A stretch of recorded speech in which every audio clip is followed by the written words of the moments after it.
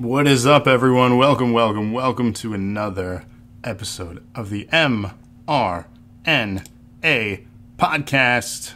Here live with Staple Gun. What's going on, man? Not much, man. What's going on with you?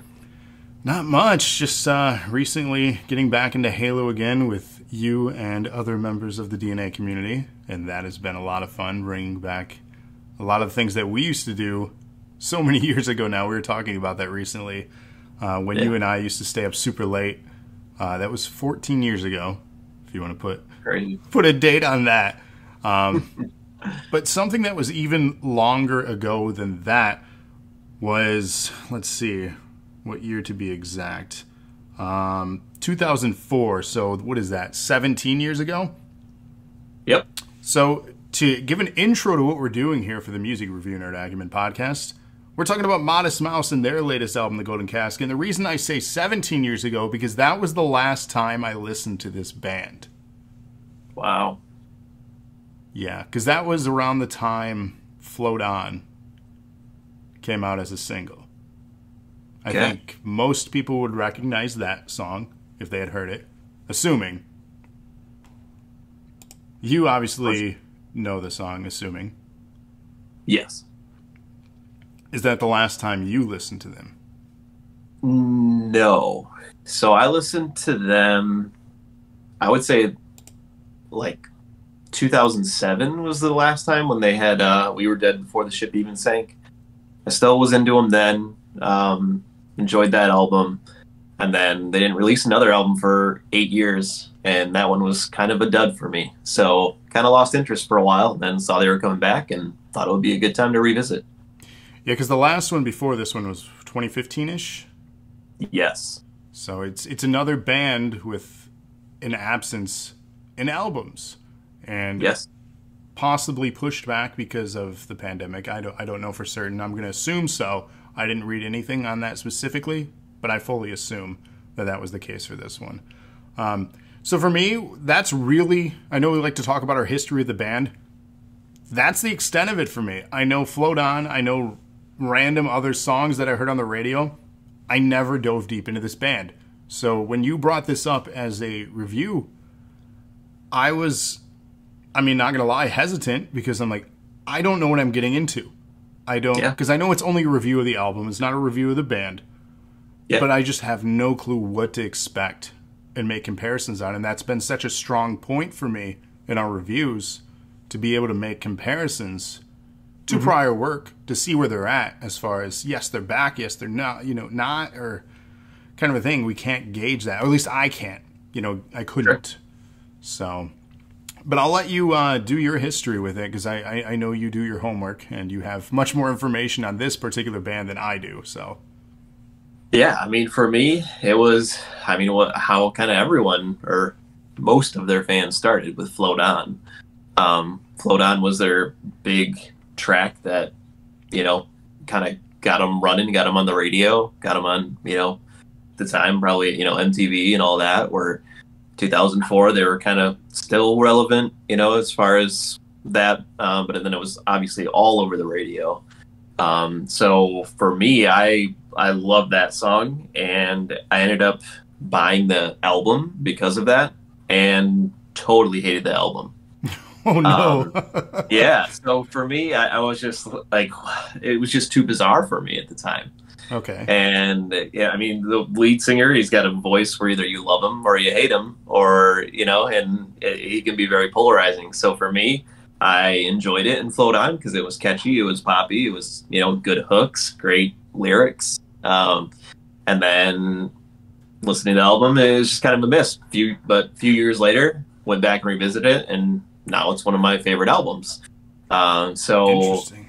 yeah, for me, that's I guess at the time I wasn't ready for it. I was still into mostly pop punk, so this kind of indie punk kind of feel to it, it wasn't really for me at the time. But now I've gone on to really appreciate that album a lot more. So that would be my my history with them. As far as their discography goes, they started off in 1996 with "This Is a Long Drive for Someone with Nothing to Think About." Great, catchy album title. And they had the song "Dramamine" and "Edit the Sad Parts," along with others. Because they're an indie band, there's so many quote unquote singles that you can list that people would think were their best hits from that album. So me even mentioning 2 or 3 songs, people are going to be like, well, why didn't you say this one? Why didn't you say this one? So then 1997, year later, they have The Lonesome Crowded West. They have, from that, they have Teeth Like God's Shoeshine, Cowboy Dan. That one is one of their all-time best albums, according to their fans and according to a lot of like magazines, publications, and things like that. It's very highly regarded. As well as 2000, they came out with the Moon and Antarctica. Songs from that are Third Planet, Gravity Rides Everything, as well as many others. And that's another one that scored really well with critics, and people really loved it. And in 2004, as obviously when they got on big on the radio with Float On, Good News for People Who Love Bad News. And so their first 2 albums were with Up, the record label Up, and then the Moon in Antarctica and Good News for People Who Love Bad News were with Epic. And so from that, they had Float On, they had Ocean Breeze Salty, they had some other hits, The World at Large, that people might be more familiar with as well. And 2007, so 3 years later, they had We Were Dead Before the Ship Even Sank. From that, they have Dashboard, Missed the Boat. Those were kind of the hits from that album. And then, again, they went on an 8-year gap there. From 2007 to 2015, they did a deal with Columbia, album called Strangers to Ourselves. And songs from that would be Lampshades on Fire, The Ground Walks with Time in a Box. Those never really hit the radio or really got very popular, and a lot of people were just kind of in general let down by that album. But because they're an indie band, there are people who go, that's my favorite album. Yeah. You just really don't. They're kind of all over the place. So that's their history. And now for 2021, now that they've released the Golden Casket, they're back with Epic. Probably because the Columbia deal didn't work out too well, I would imagine, with their 2015 album, and now it's been 6 years. As I say, 6 years absence. Yeah, what kind of contract was that? Did you have expectations with a single that you didn't meet? Did you have multi-album deals? It's hard to say. A lot of the bands have those requirements, and if they don't fulfill it, then they exit them, because then they're a profit loss for them. I want to shout out everybody in chat with us tonight. Again, welcome to the podcast. You can join us live when we do these. If you're listening back when it's not live, we do these on Tuesdays on twitch.tv/dosennerdacumen. So give us a follow there. But shout out to Lana. Batman's here. Bullet here. He says, hi, Carnival Screams in the building. Trevor's here. Who did I miss? So Lana, Batman, Bullet, Trevor. And yes, the card for tomorrow, for those seeking that, is posted in the Go Live post for today's show. Tomorrow is NAW Pride. We're celebrating the end of Pride Month with our own Pride show. So join us for that tomorrow night, 8 p.m. Eastern Standard Time for those listening live. But yes, continuing on with Modest Mouse. Being their 7th album now in 25 years, that's a lot, but yet not a lot. And it's because of those gaps, the 6-year gap, 8-year gap. When a lot of bands, every 2-3 years is a new album. Sometimes less time than that, depending on how large the album is as far as track size. The one thing I do want to say before we dive into this one, this is what I felt a full album, finally, that we're reviewing. I agree.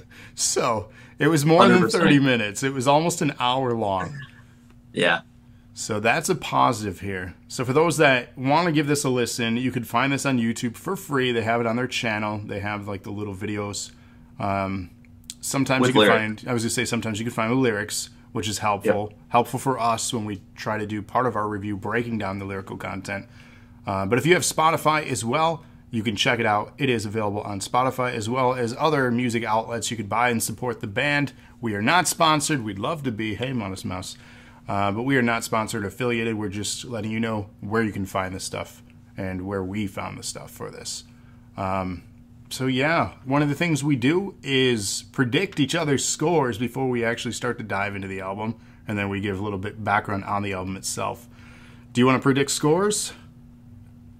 Yeah, I mean, I'm going to say this is tough for me because if the last time you listened to them was Float On, I mean, I really don't know what to expect because this is, again, one of those bands that if you're not super familiar with, I can see you scoring really low because it's bizarre sounding, but I could also see you scoring it high if you like the lyrical content or because it's a different sound.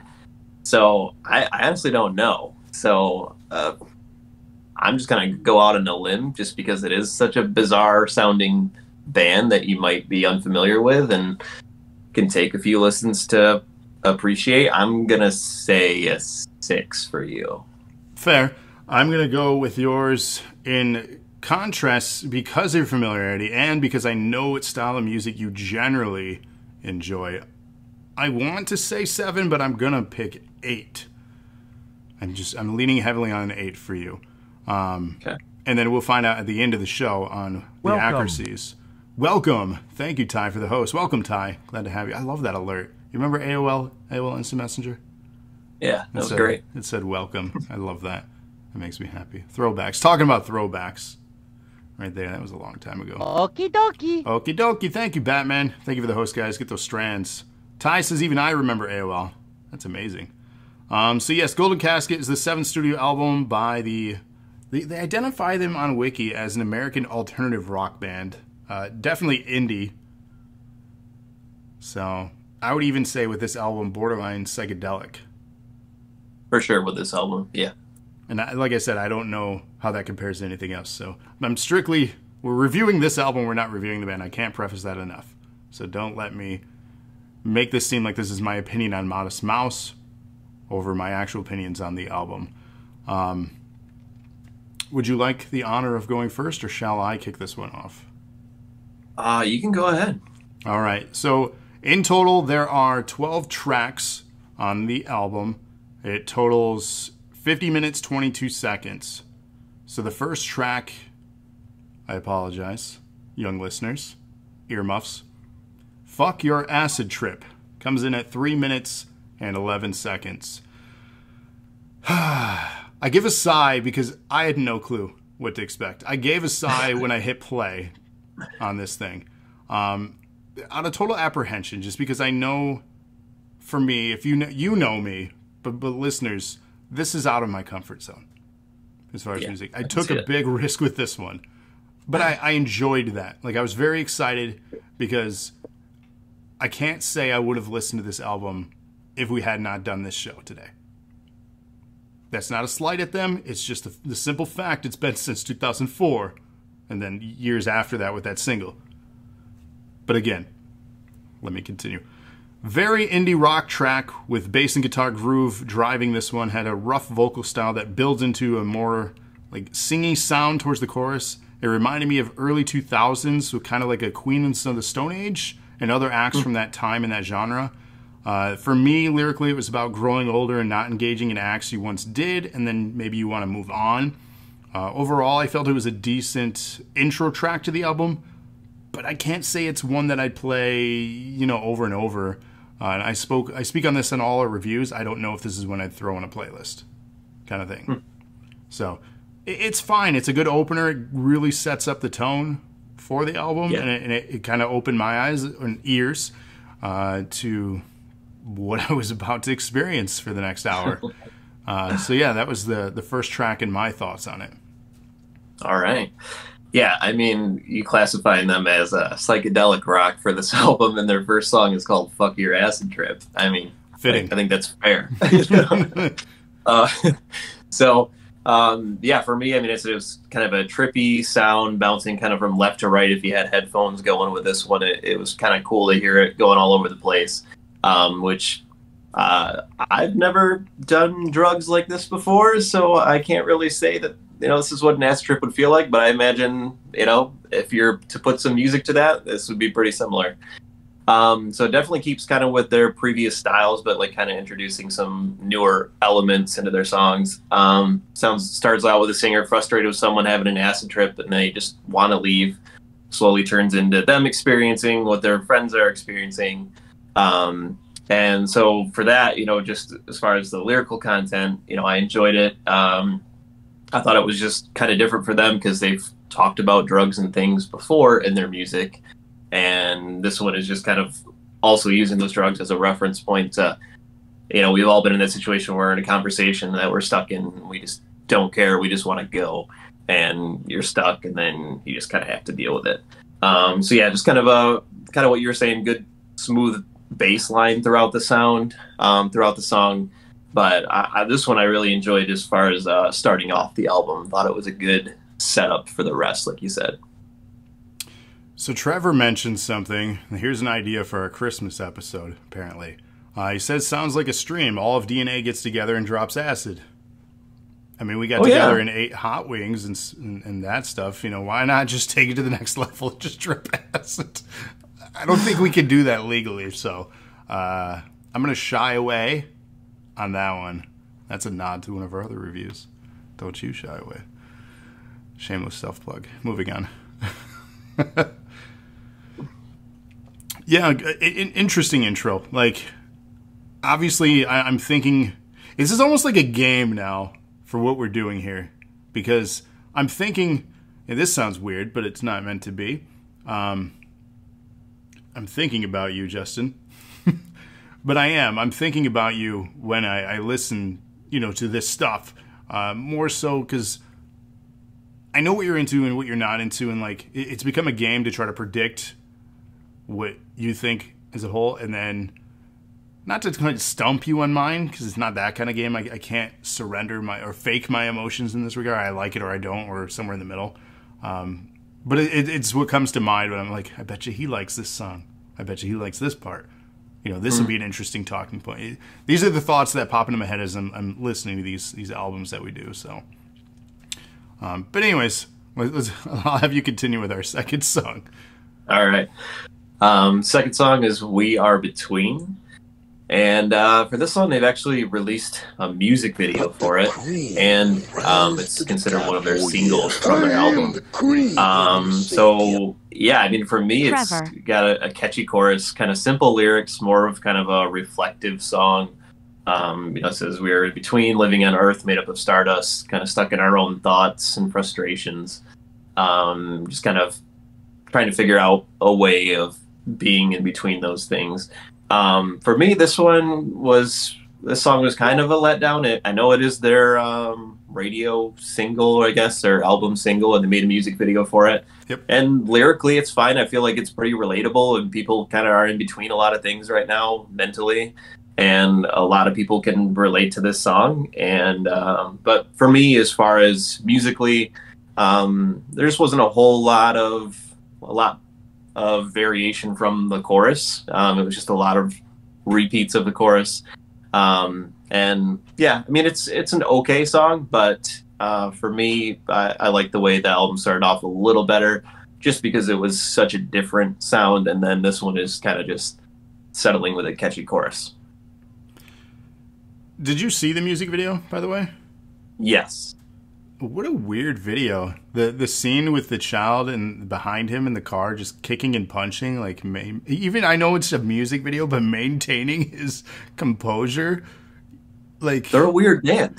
Yeah. You haven't caught on to that. I'm catching on, and I caught on after listening to this album. But listeners, when you have a chance, look up the music video, We Are Between by Modest Mouse. Check out what I'm talking about. And I want you to check for one thing. That was the lead singer, right? He was the main parts of it, yeah. Yep. Oh, he was the driver getting kicked by the kid in the back seat, right? That was him. And then yes. So, listeners, look up this music video because unless it's just me, but I think the singer looks like a member of our community somewhat, DKA, who is a member of our NAW community. It's uncanny resemblance, but again, it might be just me. I'm weird sometimes finding similarities in people. But yeah, look up We Are Between Modest Mouse music video when you have a chance, and tell me I'm crazy or tell me I'm right. So again, We Are Between Modest Mouse. It's the music video, and you'll know the lead singer. And I'm telling you, he looks like DK. Unless it's just me and I'm crazy, which is quite possible. But yeah, it's a nice groove setting the upbeat style of the track. I say this lightly or loosely because I describe it as definitely a Modest Mouse feel because of what I know of them, which is very little. If you were to say, or describe Modest Mouse, I would say this track, right? From what I know. So that's why I describe it that way. But also, there were hints of Anberlin on vocals in this one. I don't know why, but I kept hearing Anberlin, which is a band I really like. Keep that in mind. Yeah. So that was nice to hear. There's that vocal range or kind of a little bit more energy or aggression. And we've talked about that before as far as what we listen for in vocalists. Because sometimes our opinions on that are very contrasting. And what we seek out. And that's been something what we either adore or hate when we've recommended acts to each other. It always has come down to the vocalist, not necessarily the music. Their testosterone, maybe. It could be. I don't know. It's metal. I like anger.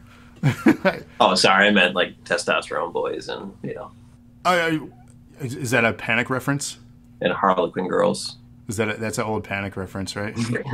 That's a way throwback. Yeah. That's the first album. That's when they were intolerable for me. I love that album. His vocals have improved. Big time. He's more confident as a singer. We're not here reviewing Panic, but we should sometime. Sure. We should do their discography. Just do a giant episode. That'd be fun. Anyways. But yeah, it's a little hints of Anberlin on vocals. For this song, it had continued indie rock feels with similarities also to Cold War Kids, if you're familiar with them. Yep. I felt a lot of influence of them on this track, or just indie genre in general. Like, if you're not fluent or really familiar with indie, like if you were to name some indie bands that kind of like are the, I guess, forefront of the indie, like if you were to describe indie, this is what indie is. Cold War Kids is a great example on how to exemplify indie rock. So that's why also I give kind of post-punk. Yes, which I'll get to. There's another track that felt very post-punk later in this. Yeah. Ty says real quick, yes, I just looked and that guy sort of does look like DK. Thank you. I thought I was crazy, but maybe not. Check out Tom Cruise, and Tom Cruise looks like Batman in chat. I don't know about that one, but I'll take your word on it. Lyrically, the song made me think about mental health. Worthy, and in contrast to what you said, I said worthy of the single from this album, but in agreeance to what you said, I'm not certain this is the summer hit for casuals. While it's a good single for this album and for them, again, I don't think this is the summer hit they were looking for like Float On was so many years ago. Right. And that's a disappointment if this is your lead single off the album, because they've released, I think, 2 or 3 so far. Yes. And I believe this is the first one. So, problematic. If I was a label, I'd be concerned. But then again, maybe not, because if you're an indie music fan, maybe this is your jam and what you're into. But for a pop consumer, this isn't chart-topping. It could be, but I don't think it is. No, I agree. So, Shall I continue on or back to you? Go ahead. Track 3, We're Lucky. We're lucky to be doing this podcast together. Thank you, Staple Gun. I'm lucky to have listeners. I'm lucky to have you guys too. So we're all lucky. But we're lucky that this song was 2 minutes and 44 seconds because weird vocal intro. What is happening? Very hippie. The song slowly builds with a repeating verse, eventually building to horns and a full band sound. It continues to grow until it just drops off at the end, closes with bass and vocals with a synth in the background. I couldn't get a feel for the song or a flow with it. And lyrically, what I understood was a song about figuring out our own thoughts and feelings and understanding that we just never really figured out. And to me, it felt more like an interlude than a song. Like, it was fine and existed, but it felt like an interlude. It didn't feel like an actual song. It didn't have the traditional structure that you would think. While it is a song, it just didn't have that standard feel to it. And it's fine. You don't have to have... There are no rules with music. Keep that in mind. Nor do I hold that against them. But just for me, it didn't feel structurally like what I've looked for in a song. It's just very interlude feeling to it. All right. Yeah, for me, I mean, like you said, it starts off kind of just with vocals and some organs playing in the background. You know, it's very slow start, kind of a whispery echo going on with the vocals, and it kind of slowly builds up. It adds in guitars at about 45 seconds, and then towards the end of the song gets in that repetitive trumpet line, which I really liked. Thought that was really good. And they've used a lot of horns in some of their previous albums too, so that seemed in line with them.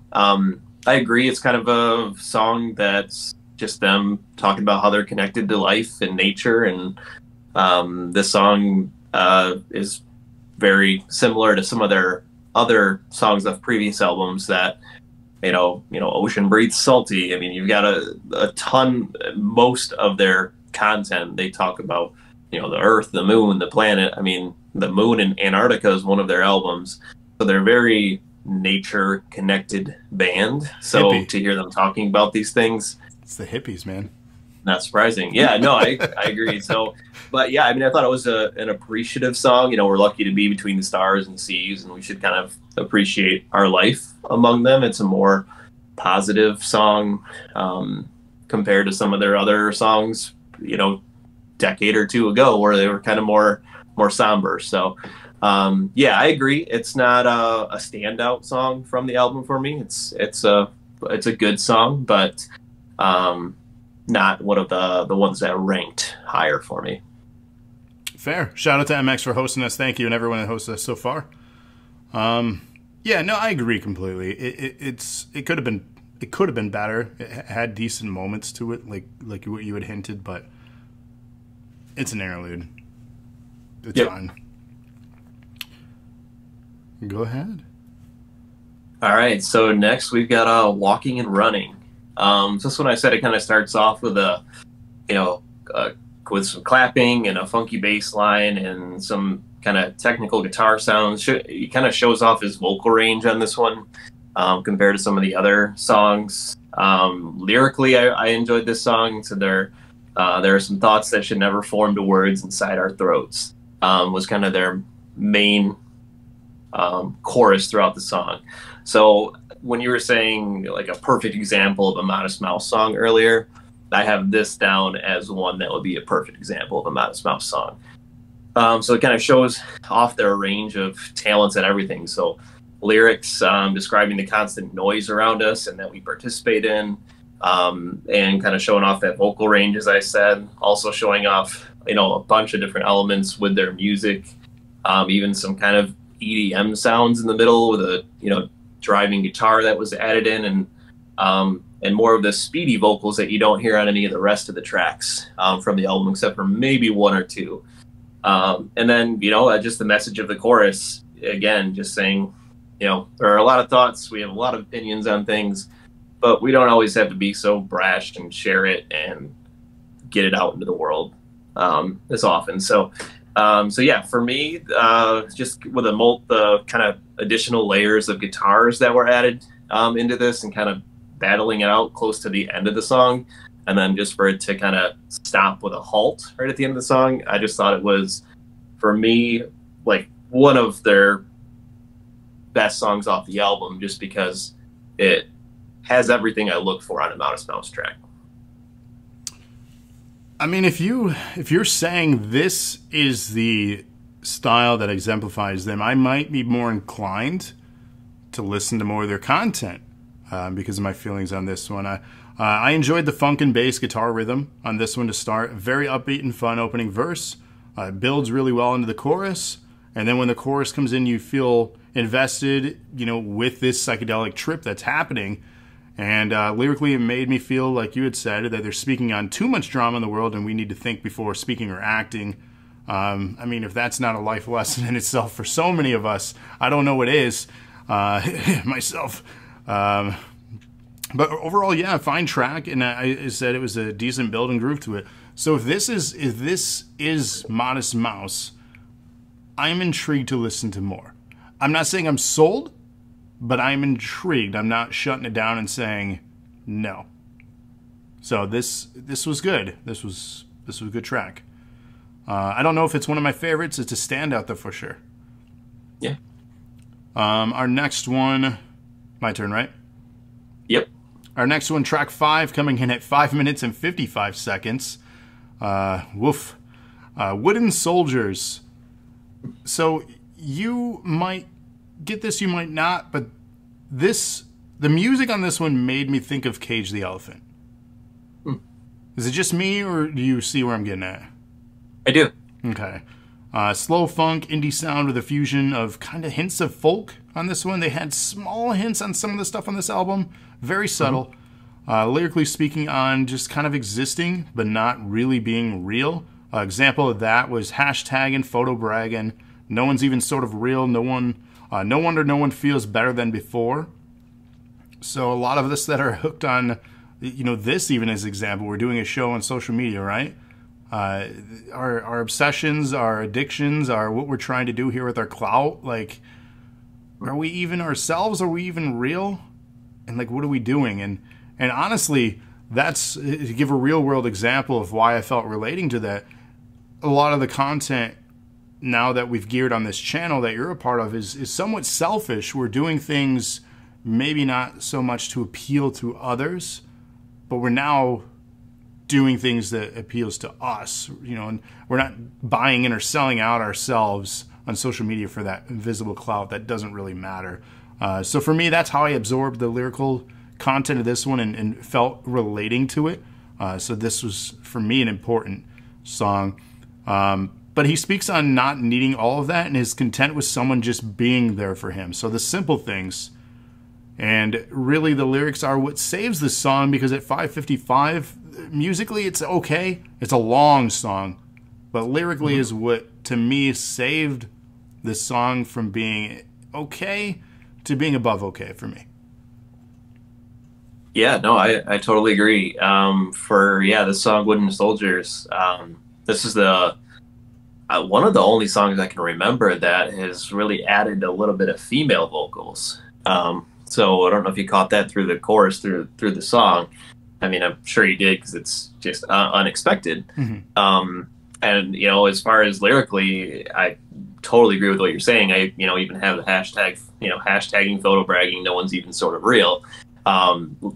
That's kind of one of the things I enjoy most about Modest Mouse, is they might not have the catchy hits or hit songs like Float On.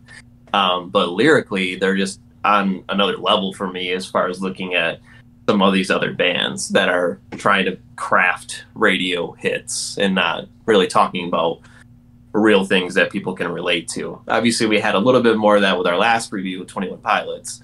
But also some of that was just kind of, party or relax music. And meanwhile, Modest Mouse is kind of stuck with meaningful lyrics. So yeah, this one I agree. It's a very long song, but it felt appropriately long considering the lyrical content. Even as you're saying, like, just being here, starts off saying just being here is enough for me. And then just being here, being you is enough for me.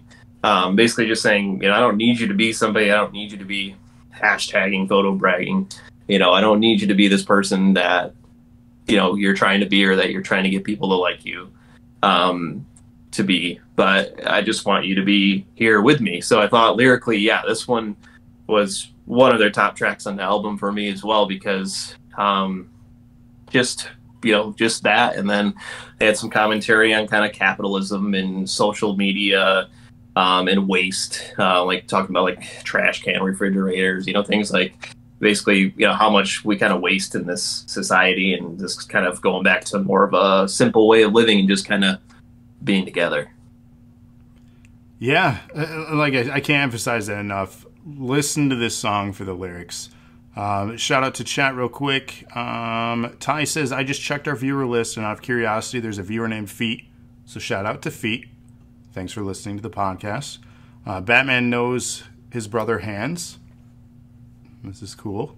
Ty says, long song, 5+ minutes. Trevor says, if someone wants to pay me, I'm willing to sell out or buy in. So Trevor's all in. AEW sponsored the NOW podcast, which you can hear on Sundays, by the way. Another plug. On Sundays, Cody and Trevor doing the NOW podcast. If you like wrestling, check out their show. They do a fantastic job recapping the entire week. And lately, they've been doing extra things like retro pay-per-views, as well as most recently, they had everyone add and input their own top 10 wrestlers list. I only had enough time to come up with 3, but check that out. Check out the live video version, and you'll see what everyone said in chat. So again, check that out. That's on podcast platforms, as well as archived on YouTube, youtube.com/doseofnerdacumen. Continuing on, though, with our review here of Modest Mouse, live here on Twitch with Staple Gun.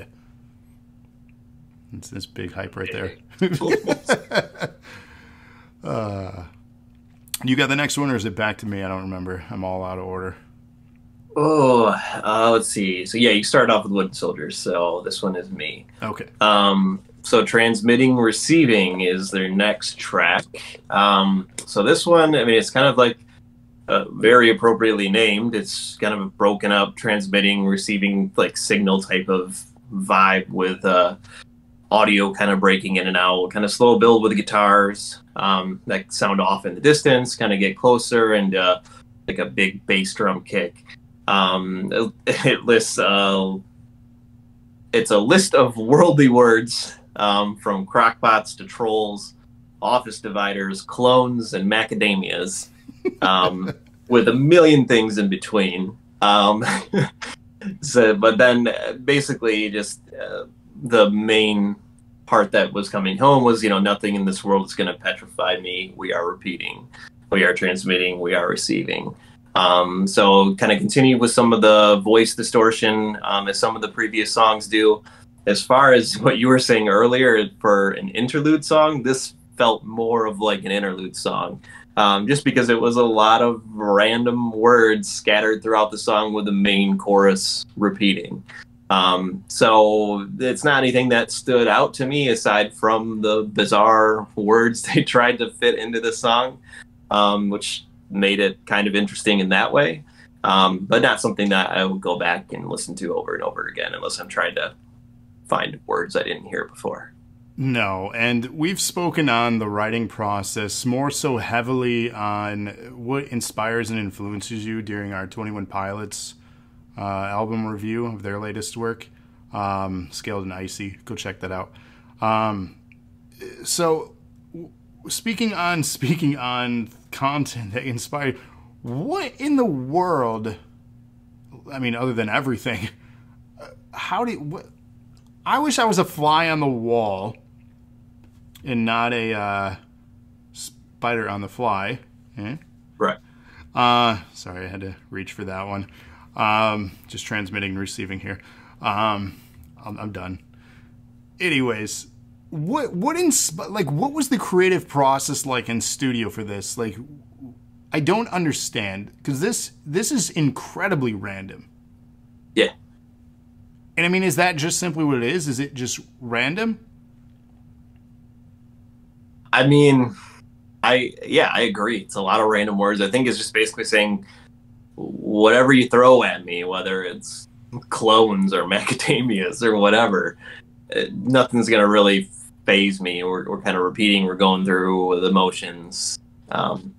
Yeah, I agree. It felt like they were just kind of like, hey, what's an interesting word we could put in here? Oh, macadamia. That's a fun word, or office dividers. Like who randomly thinks, oh, that'd be great in this track? I have no clue. So the brain works in mysterious ways. Everyone's programmed slightly different too. Here's a bit of a short story. For me, and there's a reason behind this story. For me, when I used to play music, I had to have a cooler on stage with me because I would tape my lyrics to the cooler. Because I could remember all my music. I could remember random dates of things that happened in history from myself or worldly events. I could remember specifics of so many things, but for whatever reason, I can't remember lyrics.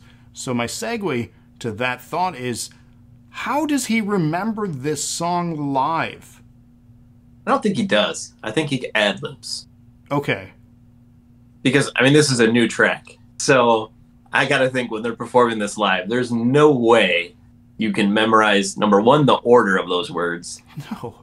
And number two, just, I imagine they're just going to fill it in with whatever random words come to their mind at the time. Or they play to the crowd with it, and they have a screen behind them with the words that come up.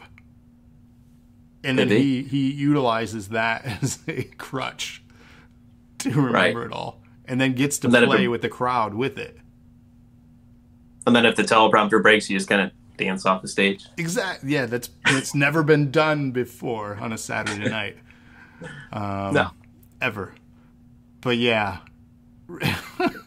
Very indie rock, somewhat light folk influence on this one. Slow build, almost like a poem is what I described, because it doesn't make sense. Going into the first chorus, the thing I really admired, and this is the industrial rock influence in me. It's very light, but the data distortion faint in the background. I don't know if you were picking up on a lot of the effects they were adding in studio, which you probably won't hear live unless they have a loop over their stuff live. And then layers of vocals too. With that, let me ask, because I meant to ask this earlier, how many people are in this band? What's the lineup consist of? Can't answer that for you. I know it's a band that's had a few lineup changes throughout the years. Not many, but I honestly can't say. Okay. Dance, Grav, Dance. Isn't there a band, Dance, Gavin, Dance? There is? Yeah. I believe they're good too. Do a jig, says Lana. We're going to do a jig. At no time, not going to my room. And who says I'm not in my room right now? You don't know. It's a green screen. He might be in his room too. You don't know. It's a map of the world behind right. it. Well, that's all. Maybe you want to be an explorer when I grow up. It's true. Stop judging people, Ty. It's not nice. So yeah, this song is definitely a trip. Very 70s vibe to it. Psychedelic vibe again. Lyrically odd. We have already clearly emphasized that. I described it as incoherent rambling, which, yeah, fair. It's like one of those things, like if you've ever attempted to write something and you're just filling time, or if you'd had speech class in school, right? You didn't? Yeah, middle school, right? Middle school or early high school. So you had to fill a time, right? Your speech had to be on a topic and you had to speak for so long. A lot of stuff was filler if you didn't have enough content. And is that what this is? Like, you're just practicing something to make something up, and then you're like, you know what, this is funny, let's do this. But yeah, the track overall did not do much for me, and it went on for far too long, just like our review of this particular track has gone on too long. So maybe an interlude is also how I describe this one. But thankfully, it's still light out, because the sun hasn't left. I'm trying with these segues, man. I'm really trying. I'm Halo reaching. Yeah. I'll be here all night, ladies and gentlemen. Thank you. The Sun Hasn't Left, track 7, coming in at 4:23. Upbeat pop track, which I fully assume, if it isn't already, will be a single at some point for the album. With the xylophone, I really got like a feeling of innocence and fun with this one. Lyrically, I get the feelings of creating interpersonal moments again and not being stuck on sites, calls, texts, to be human with each other once again. And really, I said it was a fine track, and to me, it's definitely one of the standouts on the album. Yeah, I agree. Starts off with that, like you said, that kind of either marimba or xylophone sound, something, switches into more of like an electronic sound. And again, it's got some more audio distortion, which is kind of throughout this album, which I liked. Um, and yeah, just kind of like with a constant hi-hat kind of tapping going on. For me, this one I felt was just kind of more of a inspirational track for people who kind of feel stuck in a bad spot. There's still something left for you. Basically saying the sun hasn't left, there's still something left for you. He even says you're not wrong, things are a mess. Literally just saying, I may not know you, but there's still something left for you. You don't give up. Basically, hold on. So yeah, lyrically, I really like this song. And one of the ones that stuck out for me too was the world. The world is a womb. It ain't just a room.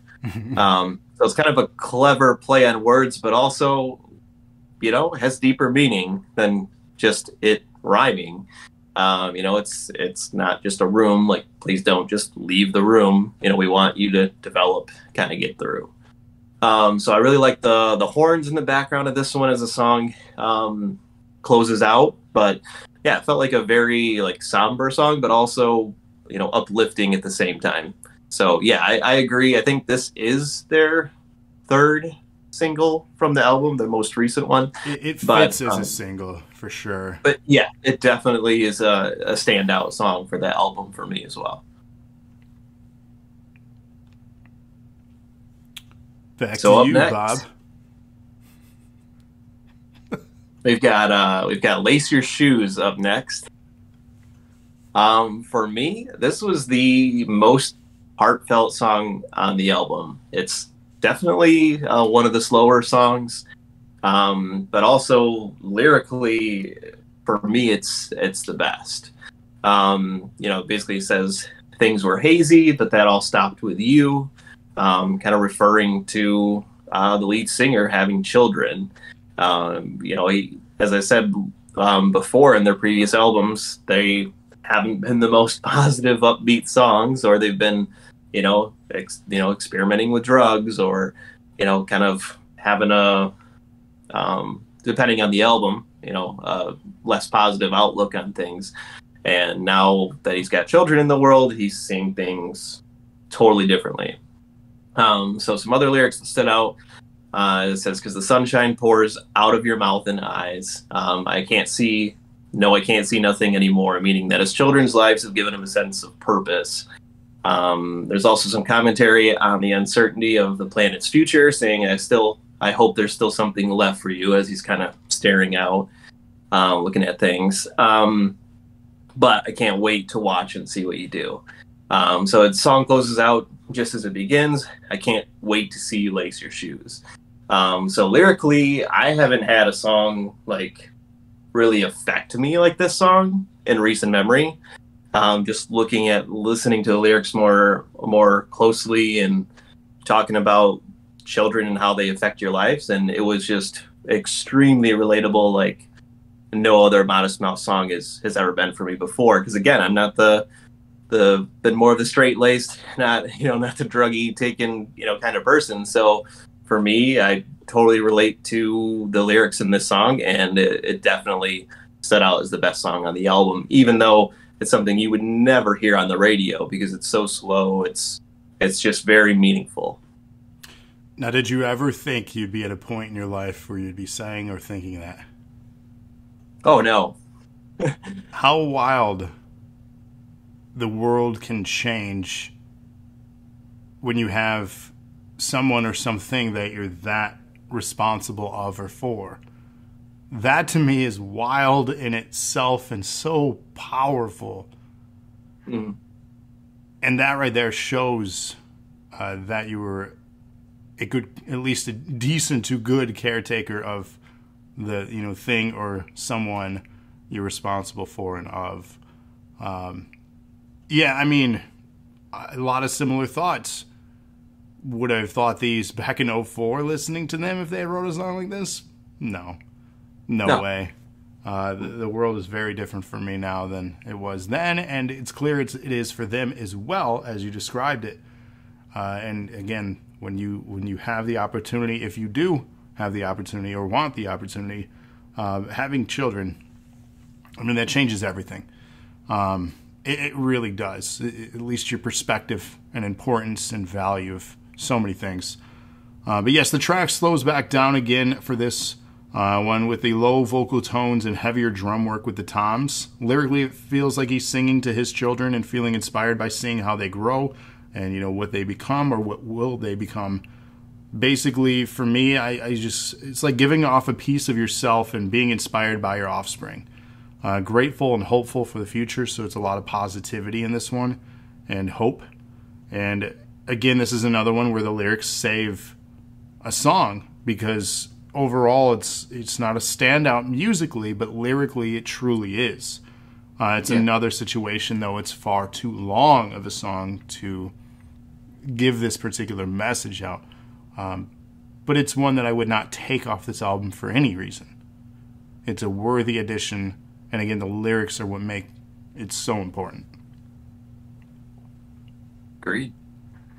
But we segue into a song with the title of Never Fuck a Spider on the Fly. I was so like... that they gave 2 fucks. Is that what that means? No, I just... Okay. I was like, what does this even mean? I didn't even Google what it meant because I was just so awestruck by that title. No, I just meant with their first song, Fuck Your Acid Trip, and then Never Fuck a Spider on the Fly. It's clear that they gave 2 fucks for this They album. did give 2 fucks, and there's not a lot of...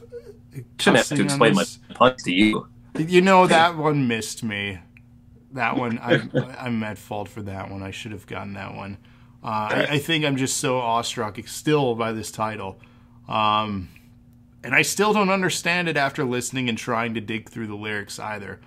But very indie, rock heavy on this one. Vocal distortion being used.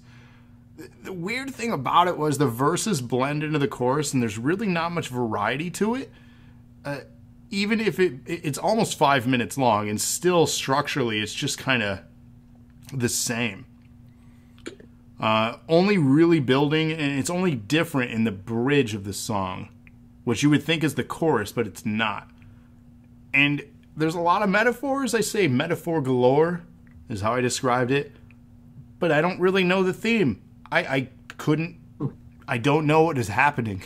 I listened to this one a few times, and I'm like, am I missing something? Is it an inside joke? Is it like a phrase somebody uses somewhere else? Like, we're Midwestern, you know? We say soda or pop, and then we get mad at each other for saying one over the other. Like, I've never heard anyone say never fuck a spider on the fly. Me either. Where are they from? I don't know, man. Good question. Watch, they're from here. We're not cool. We're not hip with the lingo. Definitely not Michigan, I can tell you that. No.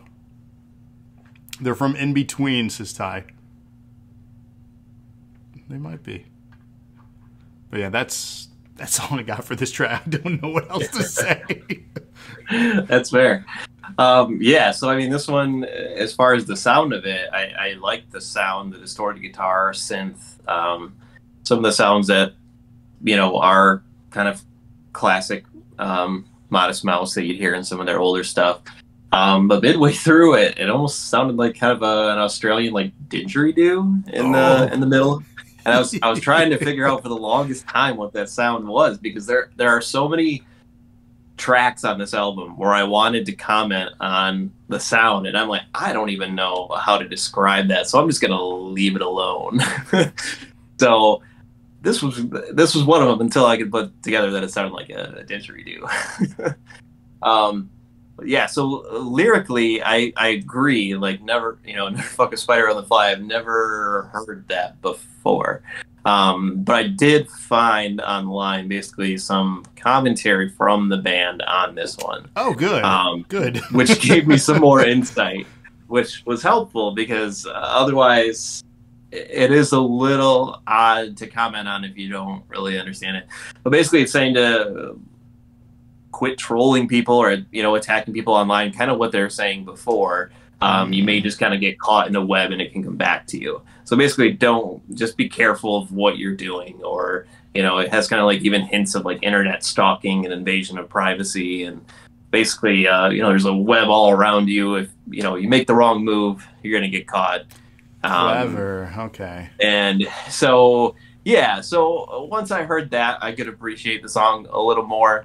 But yeah, I agree. It's sound wise, I like some of the music in this.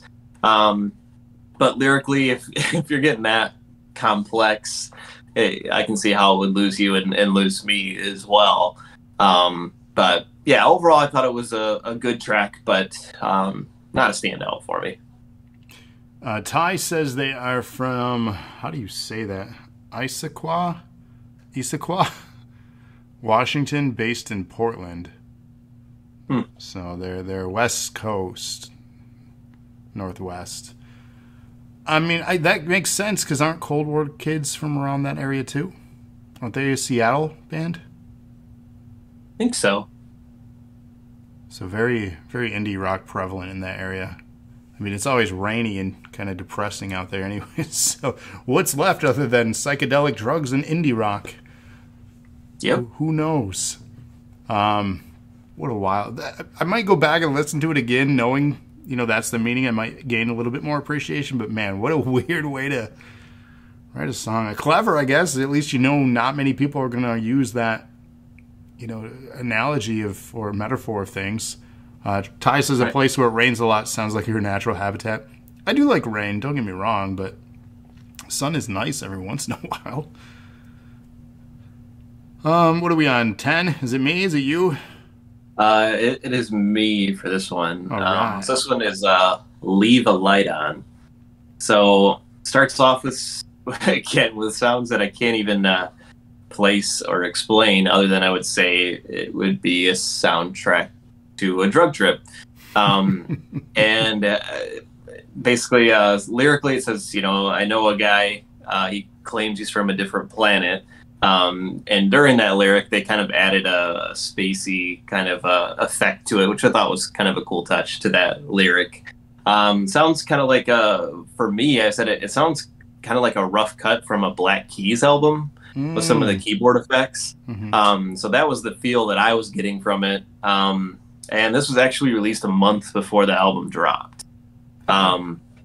So this was one of the first ones that came out, and it kind of reminds me of like Beck, kind of like the 90s Beck type of song too. Vocally, I thought the song was underwhelming for me, just because it doesn't show a lot of range. There's not a lot of emotion in his singing. And lyrically, it's just kind of stale, aside from a line that I just found funny and clever. It was just, my friend's house is full of very, very helpful nurses. Some days they have birthdays and some days they have hearses. So again, it's just more funny, interesting content. And overall, I mean, basically a message saying, leave a light on for you. I'll be a good friend. It's kind of a welcoming kind of song, but I thought it was kind of an odd place for them to start with a single from this album. Yeah, I didn't know this was a single. But again, this whole album has been like, what songs would you choose? Yeah. Right. So at 4 minutes 18 seconds, though, I feel that's a wild one too, because generally a single is 3:30, right? That's the sweet spot for a radio hit. And I emphasize radio hit. Obviously, the radio trims things, and they'll like lead into a song already. And especially if a song has like a long instrumental intro, they'll start it right around like the first verse or something to trim, because they have other things they need to get to. But yes, this song really, for me, it made me think of middle era Beatles. So around the time of like Sgt. Pepper and then post Sgt. Pepper. So when they had their experimentation phase, when they were kind of getting out of the Brit pop, rock of what they became established for, and then ushered in the ending styling, if you will, of the Beatles. So yeah, almost, and it's just hints of it. There's even like hints where I'm like, that right there is very Beatles, but I couldn't describe it past that, or detail it better. What I would have loved for this track is some experimentation. This was a track that could have been complemented with more experimentation, different instruments, different things that they could have added more depth to it and a bigger sound. I did note here, actually, I'd forgotten. So I have notes. This is the second single, and I described it as giving a great example of the album itself as being a single. But again, with my thoughts heading into this for my notes, I'm surprised it's a single. But again, a great example for what the album is, but not what you'd expect on the radio. But then again, if you enjoy this, you're going to enjoy the album, to be honest with you. If you like this particular track, you're going to like the album overall. And really, for me, lyrically, I wasn't really certain. I'm glad you described it. I wasn't really certain what was being described lyrically for me. At least I wasn't finding, anything of the deeper context that you had described there. And it could have been a point of fatigue, too, listening to an almost hour-long album. I don't know. Don't you shy away. Thank you for the alert. That's right.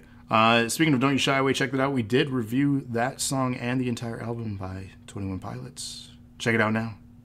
Let us know what you think. But yes, leave a light on. It's fine. It's fine. I agree. Still me? Yep. Okay.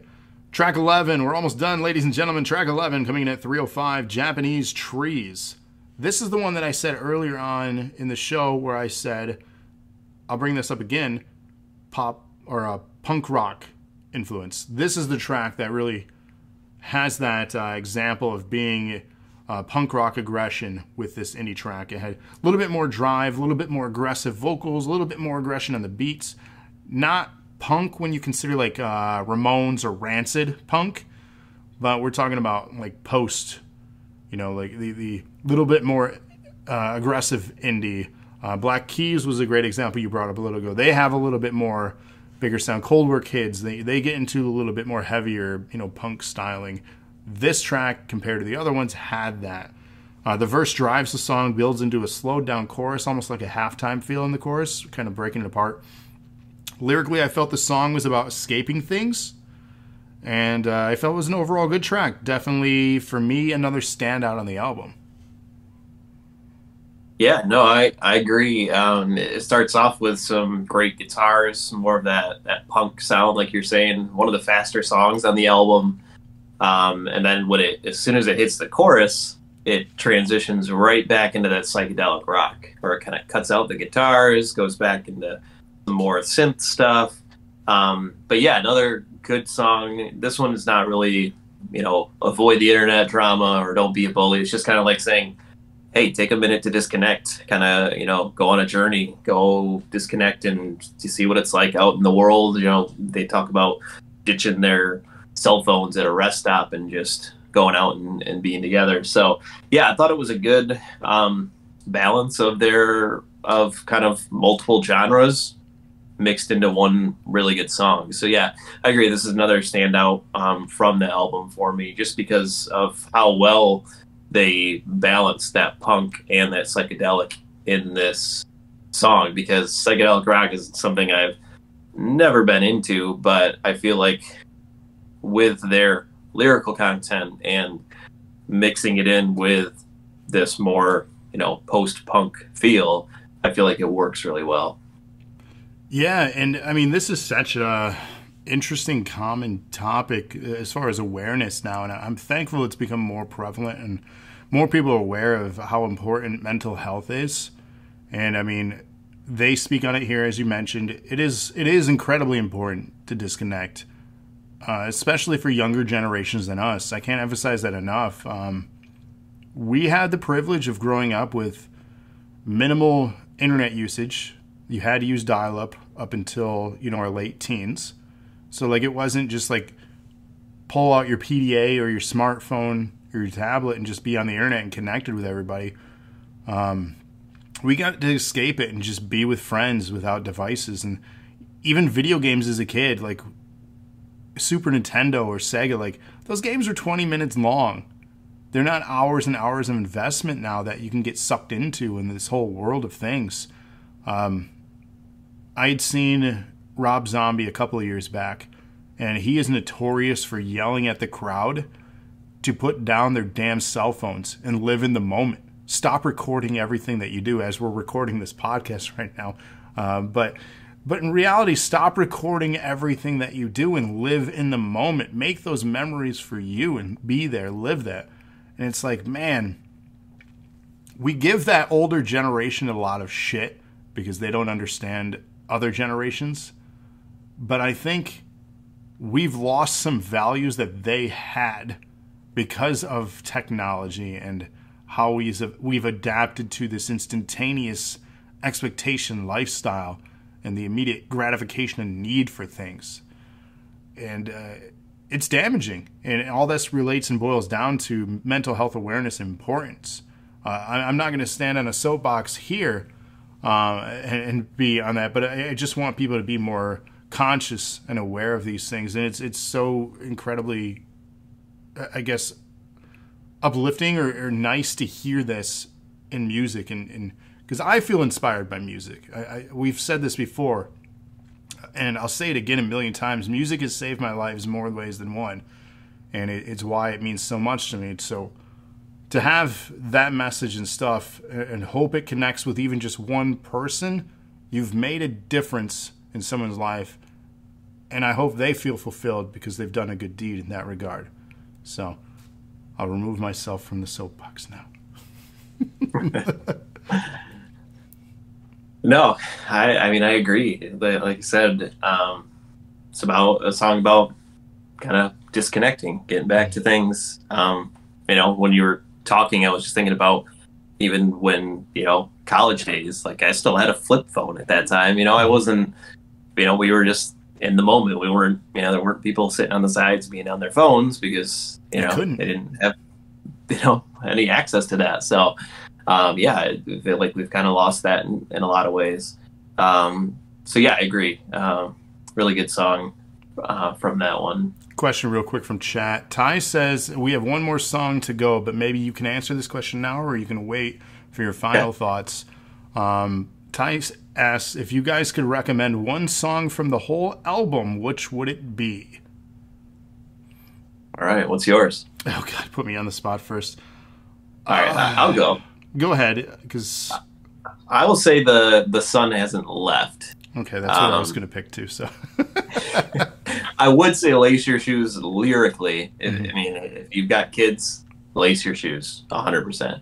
But as far as a good introduction to what they bring, I would say the sun hasn't left, with walking and running in a very close second. I would also add We Are Between, just because it's an easily accessible single. You're going to probably hear that on the radio.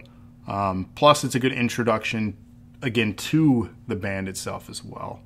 But yeah, and Lana says, me currently, kids get off my lawn. Apparently I'm an old man now. Jeez. Thanks for that. Right. Thanks for that. What's up, Cody hosting? Hey, thank you for that. Track 12 is back to you? Yeah. It's back to the middle. Back. He's doing it now. See? He's doing it. I knew I'd get him to do it. Anyway, well, it's funny when you were talking earlier, I was thinking, it's like we should disconnect from the world at large. But no. But if you are not familiar with their albums, then you don't even know that reference. Nope. So, Back to the Middle is their last track. I said heavy guitars throughout that really make this a strong closing track for a rather subdued album overall. It kind of talks about some of the themes they've talked about throughout the album. Our head is a cage, and the parrot, it won't shut up. Basically, just we're all kind of struggling, fighting with ourselves, trying to cut out the noise. Great references to that, to the feeling of kind of riding high and being on top of the world, where you feel like things are great, and just kind of knowing that inevitability of you're going to get kicked down a peg or two, you're going to get right back to the middle. And that's kind of what the song represents, back to the middle. It's a great way to close the song, or to close the album, like I said. Just kind of wants society as a whole to get back to the middle instead of taking such extreme views. When I read some of the commentary from on this one, I again was interpreting it just as I said up until that last line. Then I saw that they're what inspired this one was some of the like extreme views and things that the lead singer's mom had taken from politics and things. So again, Modest Mouse isn't a political band really at all. If you listen to this whole album, you're not going to really find anything in there. It's just kind of talking about the world right now as far as what's going on online, social media, you know, us destroying the planet, us wasting things. But they don't really take political stances, which is good for a band like this. They're not trying to win over or lose fans with that kind of messaging. So yeah, this one was actually inspired by his mom. It had kind of gone more extreme on one side. Didn't really say which way or the other, but just wants kind of people to take a step back and kind of get back to the middle, and you know, quit riding high and thinking you're right about everything, and just kind of be open to more, you know, be more open to listening to things and just having conversations with people again. And that's just it. A conversation is a two-way thing. You can't talk in a conversation, otherwise you're just talking to yourself. So yeah, another important message for our soapboxes here tonight. But I mean, these are valid things. So for me, I felt it was a calmer closing vibe as well, with the song being driven by guitar rhythms, a looping verse that builds into a heavier chorus with distortion on guitar and heavier drums. Calm vocals bring us back into the verses. Basically, the chorus is just instrumental. There's no actual chorus to the song. Lyrically, I got the impression again about being stuck in our own heads. To add to everything that you had said, song builds back again to heavier instrumental chorus, drops back down into vocals, and basically coasts out to the end of the album. So I felt it was fine. Again, important message. A lot of that here. I joke, but like a lot of hippie mentality on this. So it's, you know, possibly their influence or inspiration. Who knows? But they definitely, they're consistent. I will say they're consistent, at least on this album, from my knowledge of them as a band. They're consistent, and I don't know if it's an intentional theme or not, or if it's just them being them, because again, I don't know their complete discography, but they're consistent. So if you like this or have liked tracks off this, you're going to like this album. That's not my final review, but that's my closing thought on that track and what I felt. With that, we do have our final thoughts. Would you like to go, or would you like me? Final thoughts with the score? Final thoughts with the score. Let's review and recap. You predicted a 6 for me. I had predicted, I went with 8. I was leaning 7, but I went with 8 for you. Tyas, what is my shirt? Do you know what it is? No? See who can guess it. First person to guess gets 1,000 strands. Tetris. Nope. Ty says, I thought it was Minecraft. Nope. I'll reveal at the end. We'll come back to this. But yes. All right. Final thoughts. So for me, I said for their first album in 6 years, this is what I would expect to hear from a band that has been remarkably consistent in keeping with their indie/punk/rock, with bizarre vocals and meaningful lyrics. My only complaint would be the lack of kind of radio-friendly singles, but from a band that's never really tried to be a big hit maker and be played on the radio a ton. I mean, obviously Float On was kind of a happy accident. They He kind of wrote it in reaction to a song that he heard, and it's kind of lightning in a bottle. That's what helped gain them a ton of fans, and it's, I'm sure, helped make them last this entire time. But it's not something that I've come to expect from this band. But I think a strong case can be made for The Sun Hasn't Left, and also Japanese Trees. I think could also be another one that could easily be played on the radio. That would be great from this album. I enjoyed the new lyrical takes on some of their older subjects, new perspectives with their kind of natural evolution through life to make some of their content more relatable for their non-drug using and aging fans. And even with their drug using content in this album, they kind of make more of a joke of it, like, fuck your acid trip at the very beginning. So for that reason, I gave it an 8 out of 10. Hey, nailed it. Look at that. It's my celebration. Don't be jealous. Man. You should be. So final thoughts. This was the most difficult album to review so far. Not that I've never reviewed an album before, not that I've went in with apprehension to albums, but really because I didn't know what to expect, and I'm not familiar, as I've emphasized so much during this conversation tonight, not familiar. So it was just, I wish I had known more or listened to stuff other than Float On and maybe a couple of handful of things from that era, and that's it. I don't know why I fell out. I just didn't continue to listen to that genre. So to me, I was excited, I was scared to do this. And that's a cool feeling. So I'm thankful that you picked it. I'm even more thankful for what's coming up next month. For those that don't know, one of our lucky top 5 donators is going to pick our next album for us, coming at the end of the month in July. What are they going to pick? Who knows? We would love something from this year, from 2021, if at all possible. Ideal. That would be ideal. But we'll talk with the winner, and we'll let you guys know in proper advance so you can listen to it, and we can also listen to that album and give our, in-depth feedback that we've given here. Continuing on, really only knowing that single and stuff that was earlier, and knowing them from Guitar Hero or Rock Band, because that was a song you played in those games. It was also a hip-hop they remixed. Who did that? Was it Lil Wayne? Who remixed Float On? Somebody sampled it. I have no idea. It was late 2000s. Can't remember. Somebody sampled it, though. So really, you filled in the blanks that I did not have as far as an in-depth history or knowledge of their work, and I could not make any comparisons to the prior sound or growth as an act. I preface with that, and I want to give conclusion with that. I am only familiar in this much depth and detail with this album solely and only. So reviewing this album in a vacuum, I would have to say that they definitely have a style and sound that they wanted to go for and they went for on this album because they hit it. They were consistent as mentioned.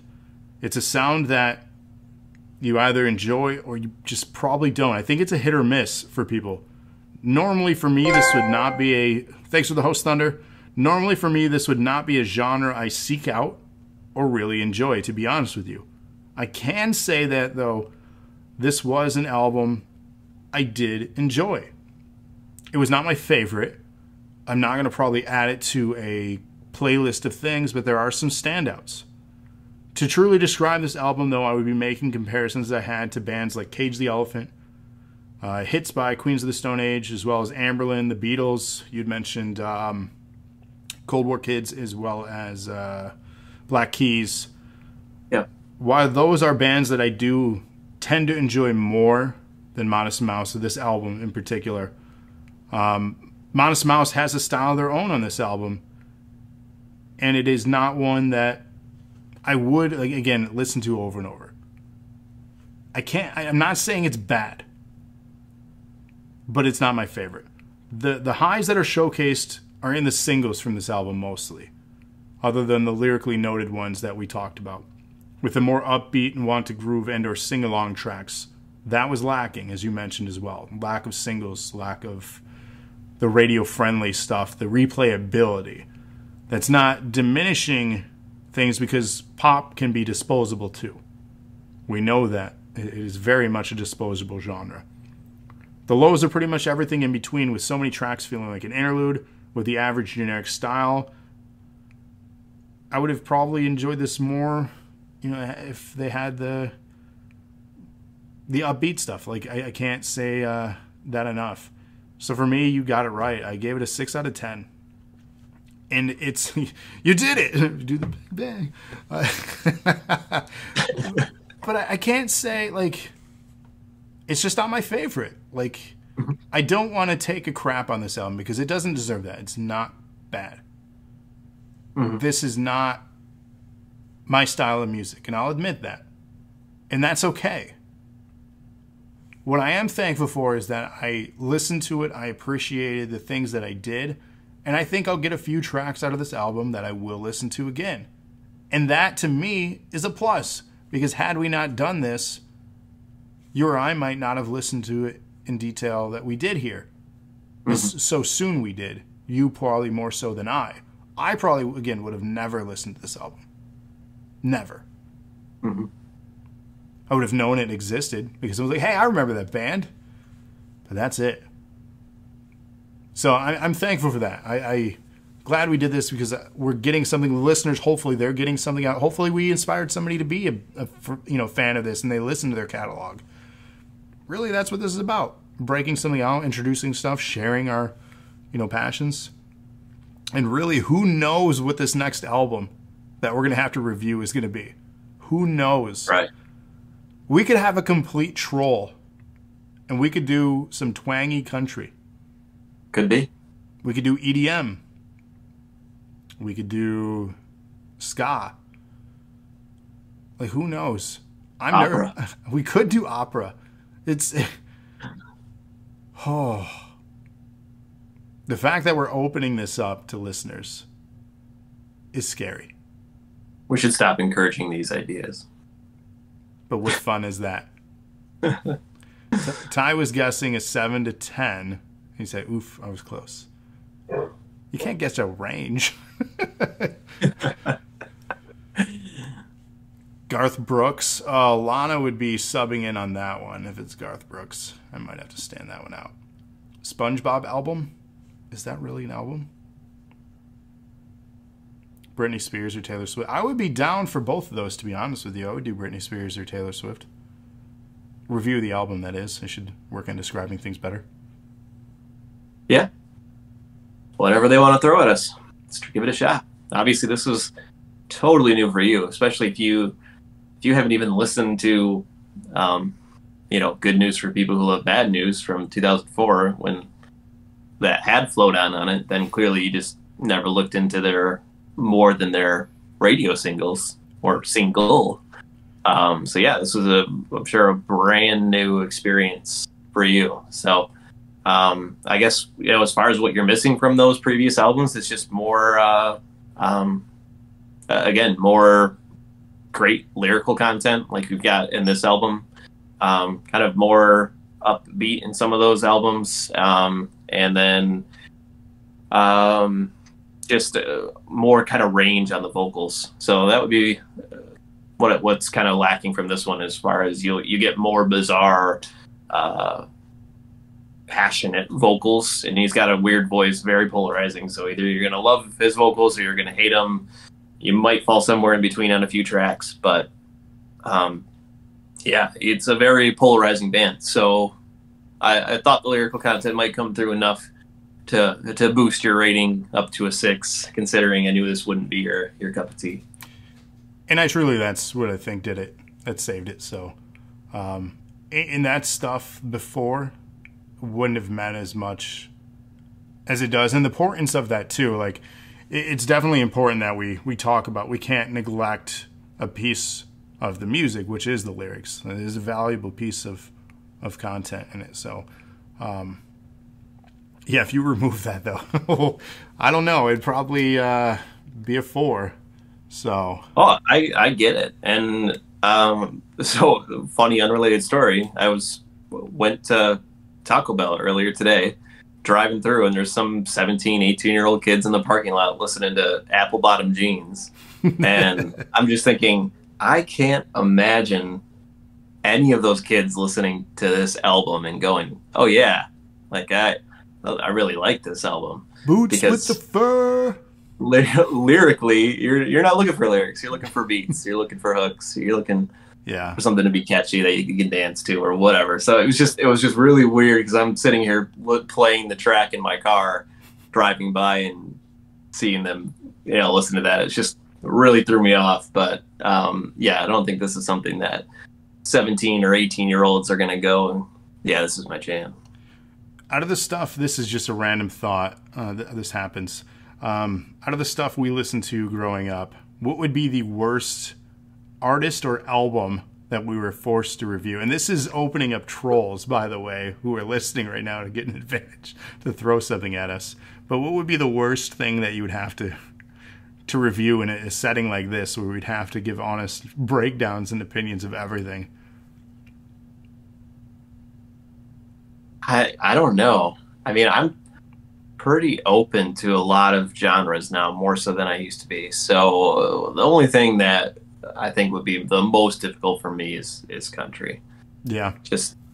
But even that, like some kind of like Americana folk kind of, I can appreciate songs that have great lyrics that might not be my musical style, but for the most part, I don't find that. What about viewers, chat right now? What do you guys? Well, I give my answer to that. What do you guys think would be the worst one for you to review? For me, in all honesty, like this was a guilty pleasure growing up, and I still kind of like bring it up in a playlist every now and then, just nostalgia. The band would be Limp Bizkit. Oh. Reviewing them and then deciphering their lyrical content alone. Yeah, that makes me think of Crazy Town. Oh God, that would be another one too. That would be rough. Yeah, I listened to that album so much when I was younger, and now like I tried going back and listening to it, and I go, what did I hear in this? You're my butterfly, baby. So bad. And it wasn't his name like Shifty Shell Shock? Didn't he have like a weird nickname like that? I have no idea.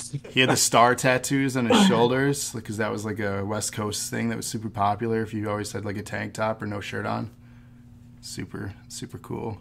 Oh yeah, he loved himself, that's for sure. Oh dude, he was so into himself. I think half that band is no longer with us. Huh? So yeah. Review anime soundtracks? That'd be interesting. Like I said, we're down to try, we're DTA. No? Down to try anything?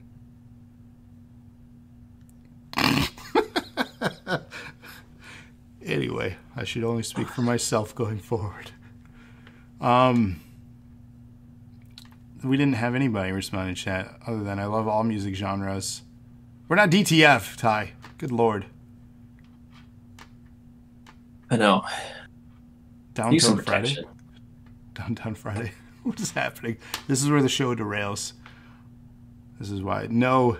Batman says no. See what happens? This is when we go off script. We have a script for a reason. This is what happens when we go off script. Shenanigans. Which, that's an album by Green Day. Yeah. That's why you never fuck a spider on the fly. That's kind of what we're doing here. It's true. It's true. But yes, coming soon. We don't know yet because tomorrow is the end of the month. Tomorrow is NAW Pride. Join us 8 p.m. for that if you're participating. If you're not booked, maybe there'll be a dark match for you. Talk to me. We'll figure something out. If you are booked, obviously, be there to support NAW Pride because we support Pride here on DNA. And we'll also find out who our top 5 is at the end of the show tomorrow. The top 5 are going to get 5 prizes, 1 for each ranking, by the way. First ranking, first pick. So if you get first, you get first dibs. And you're going to get to choose from 1 of 5 prizes. Those prizes include book the next pay-per-view at the end of July. So that's 1. Pick a community night game for all of us to get together and play. That's their second prize. Again, no specific order. You get first dibs. Third one is pick a retro pay-per-view or theme for the Nerds of Wrestling podcast. So for Cody and Trevor to talk about, whether it's like a top 10 something, or pick a retro pay-per-view that you want them to review.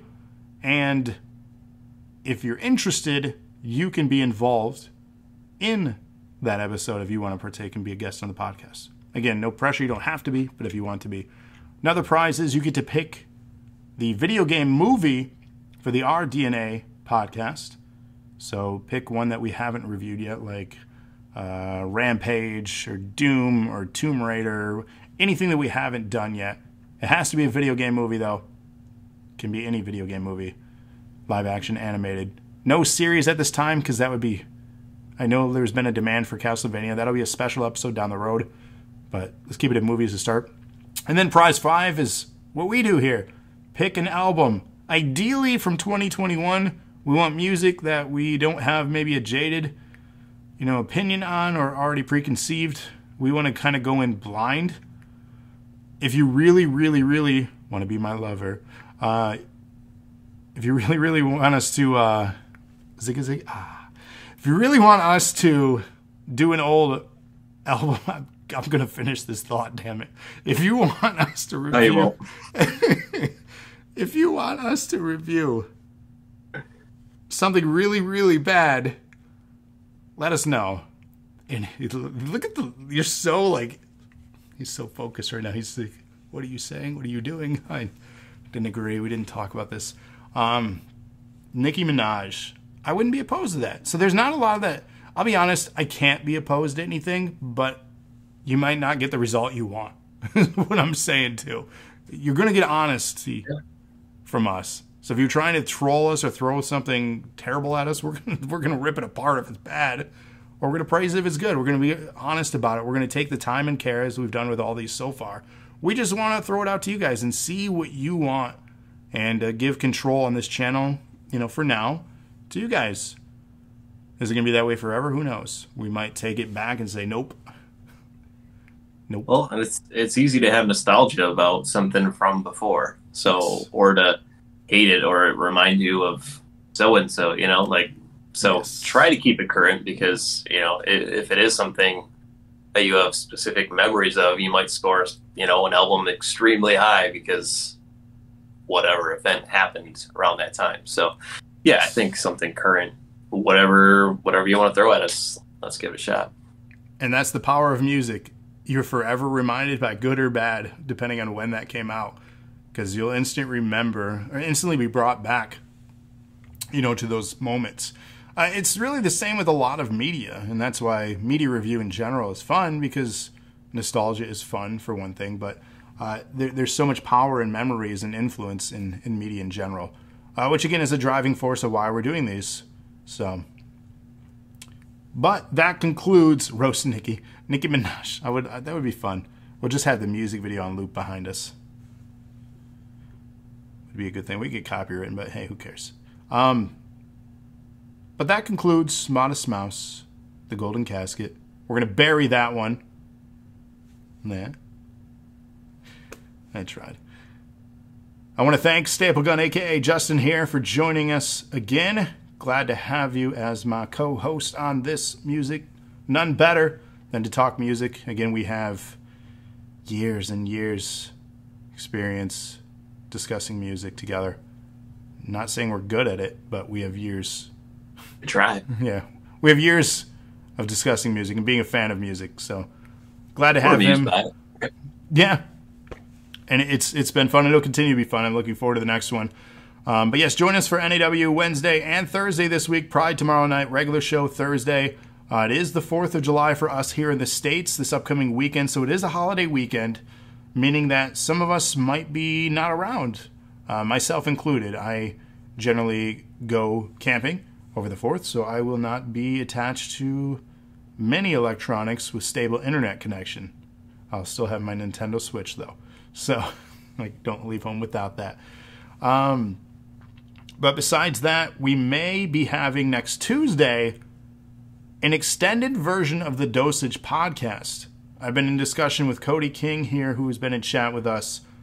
We have outlined the year 2003 in video gaming, 2004, 2005, 2006, and 2007. I don't know if we'll get through all those years, and we'll do them in segments. That way we can break them apart in individual episodes for your listening, so you don't have a 6-hour episode to listen to in one chunk. We'll cut them up into pieces and upload them individually. But we have that stuff mostly prepared and ready for next Tuesday. The reason being, I have Tuesday off for whatever reason.